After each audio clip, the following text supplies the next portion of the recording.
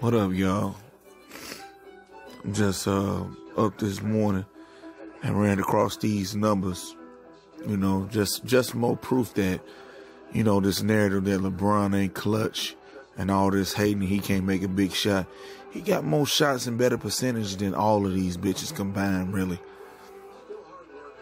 I mean, if you take a look at it, you know what I'm saying? Everybody, oh, we know what LeBron need to do. He need to be more aggressive.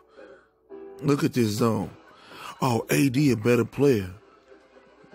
You see what I'm saying? AD trailing on this play. You feel what I'm saying? Like, niggas just be fucking jokes out here.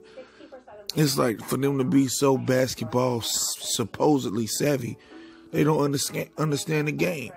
You know, when I play football, and I got an understanding of basketball and plays and shit they be running. You know, 1-3 runs, zones, you know. It's just niggas is funny as hell, bro. Okay? And the idea that LeBron not as clutch or even more clutch as the numbers say than Kevin Durant or Kyrie or Jordan or any of these niggas are Kobe bricking ass, you know? And James. You know what I'm saying? All these little weak ass niggas, man, we talking that shit.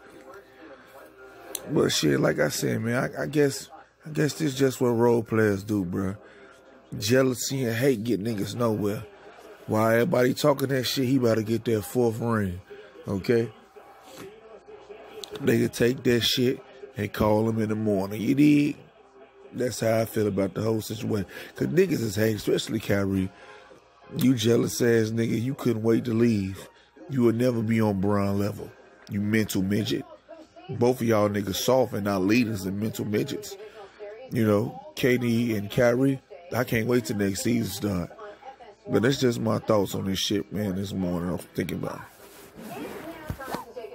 Holla.